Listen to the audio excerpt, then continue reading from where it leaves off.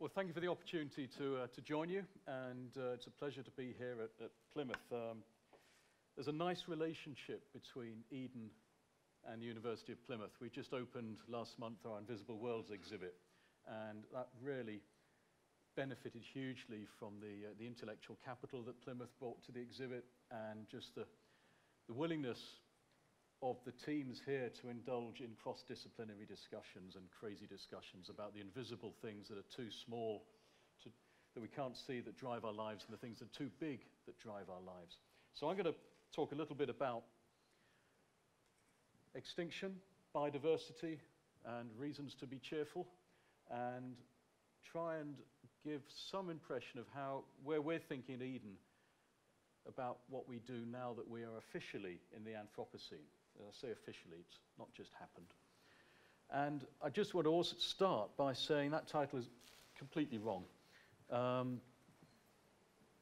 It's not conservation opportunities, it's things we really damn well need to do. So it's not something we might like to do, it's something we really have to do.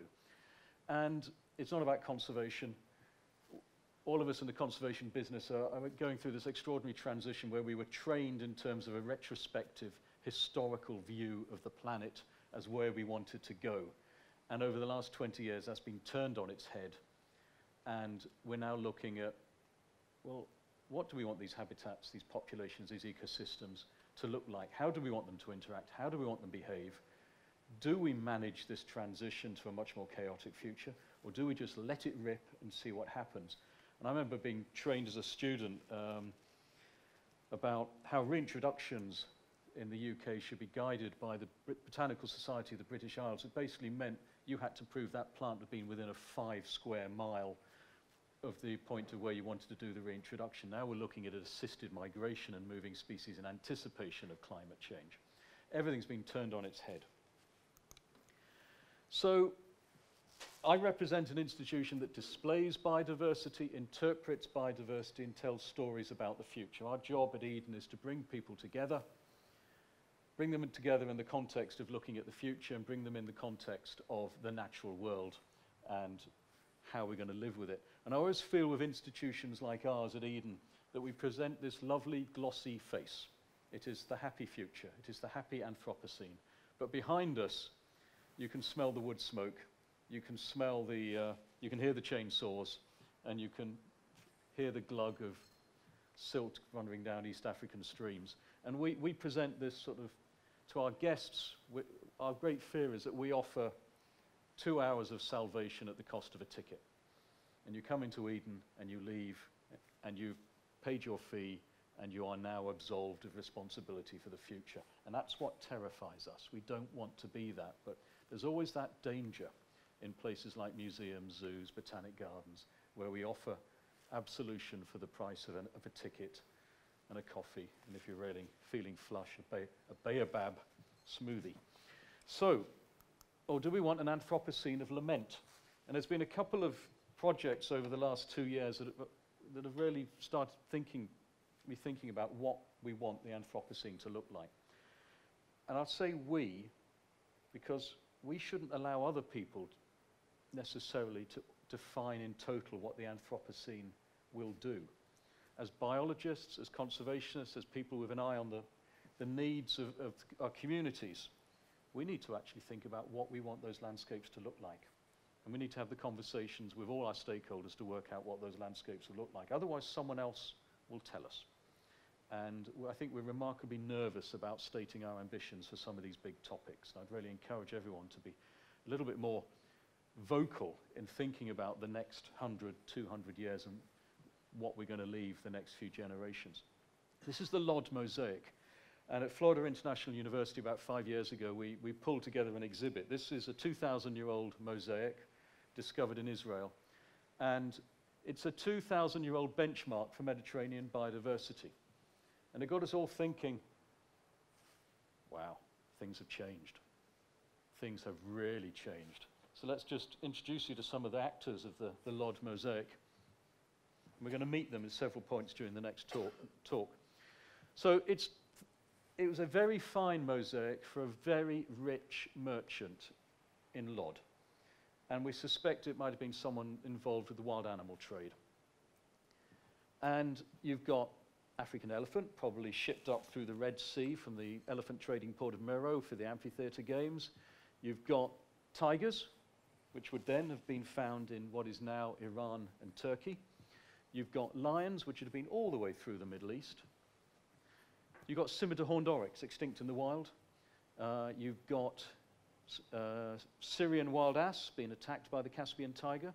And you've got lion pulling down the boobowl, the extinct hartebeest from the north coast of Africa. And you've got monstrous sea fish. And so this is your baseline, shifting baseline index for a lot of biodiversity in the Mediterranean. And I wonder whether someone looking at an illustration of what we have now in 200 years or 100 times will say, "Oh, silly buggers. Look what they let slip through their hands. Look at the diversity and the richness and the extraordinary vitality of the world, and you've fouled it up." So we as a species have a somewhat ambivalent relationship to biodiversity. We love it, we catalogue it, we collect it, we define it, we eat it, we cultivate it. This is the world's first plant collecting expedition from the Pharaoh Hatshepsut, who sent boats down to what is probably Somalia, the land of Punt, to collect myrrh trees to be brought back to Egypt. And we take a delight in abundance. This whole E.O. Wilson's idea about biophilia is absolutely right. People love abundance. And at Eden, we exhibit abundance. And you go there, and this summer there'll be 25 different varieties of tomato on exhibit in the Mediterranean biome. This is exhibits that we did in Miami with 200 varieties of mango. If you want to tell the history of the world, you can do that in 200 varieties of mango. But, as Will quite rightly pointed out in the previous presentation, for most of the population, there's a little bit of delight, but it's mostly necessity. And I had the privilege of working for 3 years as part of a USAID program in the Sahel, looking at water and landscape. And you suddenly realize that, yes, trees are appreciated, but part is an agroforestry landscape. You've got your millets, you've got your timber and your charcoal. You've got your grass, one of the most fundamental resources for any African community. And you've got your water, which is both your drinking water, your washing water, and your fishing water. And then within it, you may or may not have some wildlife. This is the Dama gazelle, which is down to about 150, 200 in the wild. And we forget about the extraordinary stories behind these natural resources that no one really talks about. This is a charcoal warehouse in South Somalia, near a place I worked in the 80s. And all that charcoal is being collected from Somalia, northern Kenya, is about to be shipped off to the Middle East, to Dubai, and Abu Dhabi, and Riyadh for the barbecues in the Middle East. That's thousands of acres of acacia tortilis compressed into bags.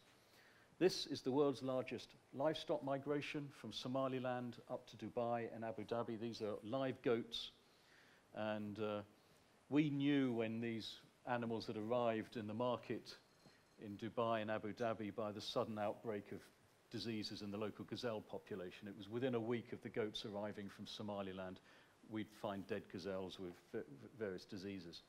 And so for our future, when we're looking at biodiversity, it's not just the rare orchids, it's not just the strange giant stinking arums, it's actually working out the landscapes to deal with these challenges.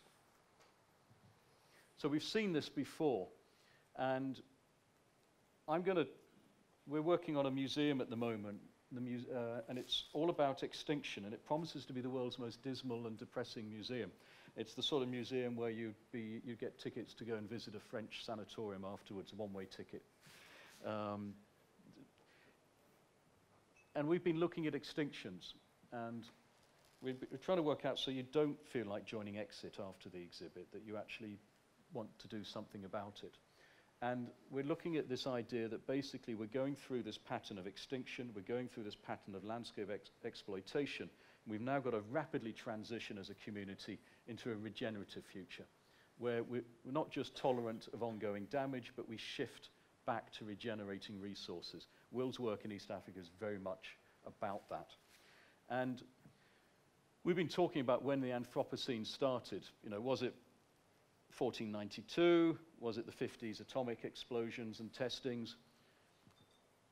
We're going to push it all the way back to the Pleistocene overkills, when those landscape changes really did ramify through the world as a result of the extinctions of the big mammals that we caused as a species. And as a species, we're really good at extinctions. And we don't lament extinctions. We've become rather immune to extinctions. And these are all 20th century extinctions from our backyard, from North Africa and the Middle East, not that far away, not from some remote island where you'd expect a cascade of extinctions. These are all species that disappeared. This is the Syrian wild ass, disappeared in the 20s. The Atlas lion may have held on till the 50s in Morocco. The Bubal hartebeest, again the 1920s. The last North African ostriches from the 60s in the Spanish Sahara. The last Arabian cheetahs that went in the 60s. And the Caspian tiger. Last one of those may have been seen on the edge of Afghanistan as late as the 1990s. So a lot of these species went within a whisper of a generation. There may be people alive who have seen Caspian tigers. And for many of us, extinction has a personal cost. The great Aldo Leopold said to have an environmental or ecological education is to live in a world of wounds. You basically know what's going on. If you've got an ecological education and you read the landscape, you know what's happening. And this is a species I spent 2.5 years working on. This is Hibiscadelphus woodii from Kauai, the Hawaiian Islands. It's part of that extinction apocalypse that's happening in the Hawaii. It's the World Center for Plant Extinctions. This was only discovered in the late 90s. There were 4 trees. By the time I got there, I was working at the National Tropical Botanic Gardens in Hawaii. There were 2. And over 2 years, we did everything from grafting, from microprop, to cross-pollination, to root cuttings, to air layering. And the fate of this species depended on good horticulture. And we couldn't crack it, and the last tree died 6 years ago. So that's a species, and everyone in the species conservation game has a species or a population or a habitat that fell through their fingers. And there's a lot of literature now on the impact of conservation biodiversity loss. And you can meet people in the business who are just burnt out because of the rate of loss in the species that they've seen go. So we've really got to get beyond this. So our first challenge for the Anthropocene is we've got to define our influence on it and what we want to contribute to the forging of what the Anthropocene will look like. Otherwise, others will. We don't want it decided at Davos. We want it decided by a whole multitude of people of which we play a significant part because we understand the environment, we understand biodiversity. We've got the challenge of continued and unpredictable and now massive habitat loss, catastrophic species declines, pathogens and pests, and these sort of mass die-offs that we're now seeing, like the die-off of Saiga antelope earlier this year, are going to become more and more frequent. And the disruptions in ecosystem services, soil, water, grass, stuff we depend on. And we're going to be increasingly working with the last chance refugee species. So this is a Northern Rangelands Trust species. So this is the Horola, 200 animals left, most of them in semi-managed conditions. The last Saharan cypress trees, about 40 in the wild. They haven't set seed for about 200 years, not regenerated for about 200 years. This is picking up. This is recovering. Every clone has now been propagated and is now held in a nursery in Algeria. And the Californian condor is an example of last-minute rescue that has succeeded. So you'll hear people say conservation isn't working. It is working. There are many case studies where species have been grabbed from the edge of extinction and moved back to a more viable state. It's just like everything we try and do, there aren't enough resources. The science and the practical application of conservation biology, species recovery, works. We've got to constantly hone it, we've got to constantly test it, but it's all about more resources and getting more people into the game. And that's good news. And so this is a case study of, we're going to make a case study of this in the museum at Memo. of a species that to us symbolizes where we stand in the Anthropocene on what to do with a threatened species.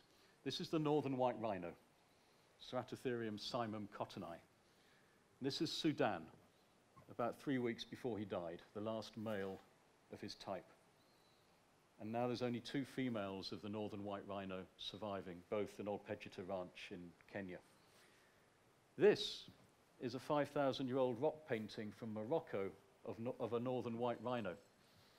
And by the time the northern white rhino was described in the early 1900s, it was Uganda, South Sudan, Congo, and Chad. Now it's down to 2 animals in a pen in Kenya, but what's interesting, I think about 12 individuals, skin, semen, ova, are held in the frozen zoo at San Diego Zoo.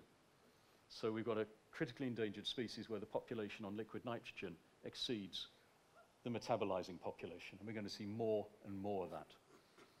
But we know what to do with white rhinos. This is the southern white rhino, 20 animals in 1895, now over 20,000. It can be done, and we're going to be doing lots more of that. And going back to Lod, so here's the Caspian tiger, or the Hyrcanian tiger, as Shakespeare referred to it. If you'd looked at your textbooks 5 years ago, that was a subspecies found here, all the way up into Kazakhstan, Turkmenistan, and across to Turkey. And then you had the Siberian tiger here. Well, the latest molecular evidence is they are the same beast. So now there's active discussions going on in Central Asia about reintroducing tigers to Central Asia, and large reserves being established that can now support not only the tigers, but the prey base. So a combination of a little bit of neat molecular genetics to prove that those 2 varieties are the same, some enlightened conservationists in Central Asia, and it's interesting, the government of South Korea is playing a really facilitating role in putting a lot of these plans together. So there was a workshop in South Korea 2 years ago looking at a whole restoration ecology arc running from South Korea through the stands and Russia and all the way through. And this is linked to the Bonn Challenge 2018 with an ambition to restore 150 million hectares of deforested and degraded land by 2020. Let's applaud the ambition and perhaps ignore the deadline. But some really ambitious national agendas linked to this, with Brazil really now making a pledge to restore 15 million hectares of Atlantic forest. And do you know what drove that? The taps running dry in Sao Paulo. It wasn't necessarily a deep desire about the endemic bromeliads and the golden lion tamarins. It was about where does the water come from Sao Paulo. And we're seeing it written into local, regional, and global strategies, this whole idea of rebuilding systems and large-scale allocation of land. Our patron saint of the business, E.O. Wilson, with his half-earth agenda that is really beginning to build up momentum, through to Cornwall's environmental growth strategy that looks at rewilding and rebuilding landscapes and watersheds. So there's some extraordinary stuff happening, and this gives you a scale of the Everglades restoration, with Miami tucked on the edge of it there, and going all the way up to Orlando and central Florida. My colleagues at Florida International University were working on this, and they would come back from the field just elated, having walked through wetlands that had been flooded 2 years ago and seen fish migrations coming back that hadn't been seen in generations, or seeing the colonization of birds and plants back into old pastures. It happens quickly. And it can happen. This is South Korea, probably the one example of a country that has rebuilt its natural capital and done it at scale. This is a typical hillside. A colleague of mine described South Korea after the Korean War as bald as a monk's head. And these are the typical scenes in the mountains of central South Korea of this new forest. Some of it's fairly sterile coniferous plantations. Increasingly, it's a matrix of native species, and the wildlife's moving back. Bears are coming back, wild boar are coming back. And the indicators of mature woodland, the mesic sort of herbaceous plants, are beginning to move in. And you can see forest. no forest.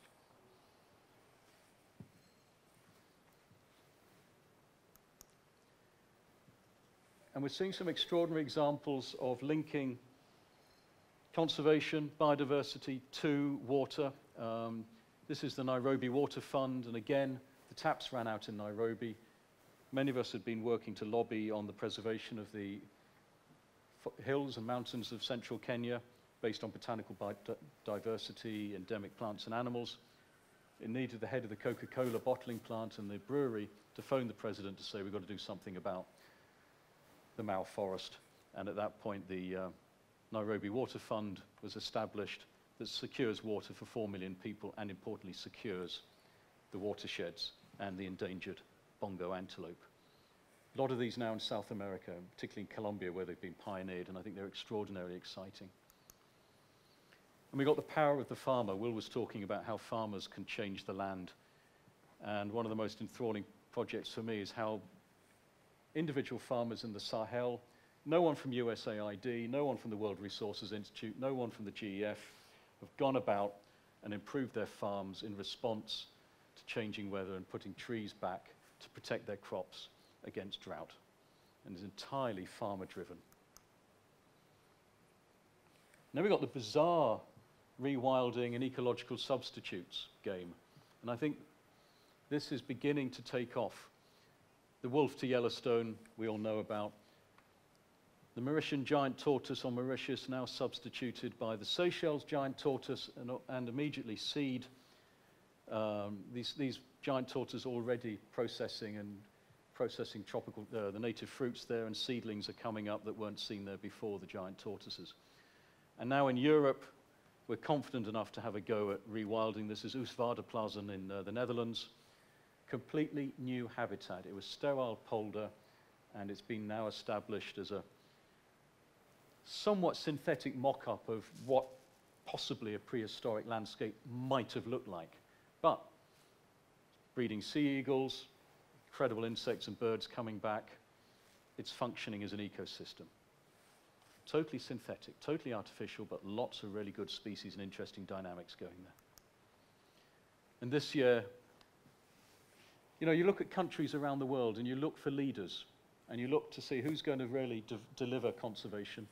And Chad has come up out of nowhere as a place delivering conservation leadership.